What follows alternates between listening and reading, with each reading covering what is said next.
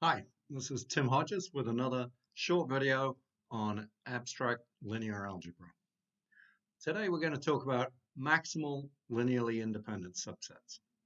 In particular, I want to talk about the proof of the following result. That if we have a finite set that spans a vector space V, then any maximal linearly independent subset of S is a basis for V. So let's start by just recalling the basic definitions that are involved here. Remember that a subset V1 up to Vn of a vector space is linearly independent if there are no non-trivial linear combinations of these elements equal to 0. In other words, whenever we have A1 V1 plus AN Vn equal to 0, then all of these coefficients, all of these A's must equal 0. Secondly, the span of a set V1 up to Vn is the set of all possible linear combinations of the Vi with coefficients in the field K. We denote this by the span of V1 up to Vn, and it's easy to see that this is a vector subspace. We say the set V1 up to Vn spans V if this span is equal to V. So in that case, any element of V can be written as a linear combination of these V1 up to Vn. Finally, a basis is a subset of a vector space that's both linearly independent and spans V. So this means that any element can be written uniquely as a linear combination of these V1 up to Vn. Let's start by proving the following little lemma that's not very complicated. It says that if we have a linearly independent subset of a vector space V, V1 up to Vm, and if we have any other element of V, then the set V1 up to Vm adjoined with V is linearly dependent if and only if V is in the span of V1 up to Vm. So this is a fairly intuitive result. Let's just describe how we prove this. So first, let's suppose that V is indeed in this span and show that this set is linearly dependent. So suppose V is in the span of V1 up to Vm. That's a mistake. Then by definition, we have that V can be written as this some kind of linear combination of these V's with the AIs coming from the field. But then if we just subtract off V from the left-hand side, we get the following combination equal to 0. And since this coefficient of V is -1, which is not 0, then this is definitely a linear dependence relation on this set. So the set is linearly dependent. Conversely, we need to suppose that this set is linearly dependent and then show that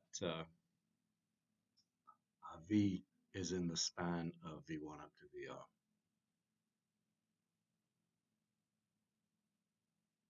So suppose this is linearly dependent, then by definition there exist some coefficients A1 up to AM and A from the field, not all 0, such that this combination is equal to 0. Now, suppose A was equal to 0. Then we would have A1 V1 plus AM VM equal to 0, and not all of these AI would be 0 because not all of the whole set was 0, and A is 0. So at least one of these would be non-zero. That would give us a linear dependence relation on V1 up to Vm. But the hypothesis of the lemma is that this is a linearly independent set. So A must be not equal to 0. So we can divide through by A, move V over to the other side, and get that V is equal to minus A inverse A1 V1 minus dot dot dot A inverse AM VM. So it can be written as a linear combination of these VI's, so it belongs to their span. I'm sorry, again, that should be an M. Okay, armed with this lemma, let's now prove the main result. So let's let V1 up to Vn be a spanning set of a vector space V. And let's suppose that we take a maximal linearly independent subset. So we could write that, say, V I sub 1 up to V I sub R. So it has R elements in it. It's linearly independent, and any strictly larger subset of the original set is linearly dependent. And we claim that this maximal linearly independent subset is a basis for V. Okay, so let S be this maximal linearly independent subset. And to avoid too much complications with subscripts, we can assume by renumbering the V's that S is V1 up to VR. That doesn't change anything in the proof, except to simplify it. Okay, so we need to show that this set S spans V. Now, the maximality assumption, what does that tell us? It tells us that if we add any of the other Vj's for j equal to r plus 1 up to n, if we adjoin that to this set V1 up to VR to the set S, then it's going to be linearly dependent. That's the maximality assumption. Now, the lemma tells us that if that set is linearly dependent, then the Vj must be in the span of the V1 up to VR. In other words, for each j from r plus 1 up to n, we can write Vj as a linear combination of V1 up to VR. So let's write that. Let's call these coefficients A, I, J. So Vj is the sum I equals 1 up to R, A, I, J, Vi. Now, let's go back and pick any element of V. We want to show that it can be represented as a linear combination of V1 up to VR. Since the original set spanned V, we can certainly find coefficients C1 up to Cn in the field such that V is C1 V1 plus Cn Vn. That it's a linear combination of the V1 up to Vn. Let's split this combination into the sum up to the point R and then the sum of the rest of the terms. And let's write the sum of the rest of the terms like this.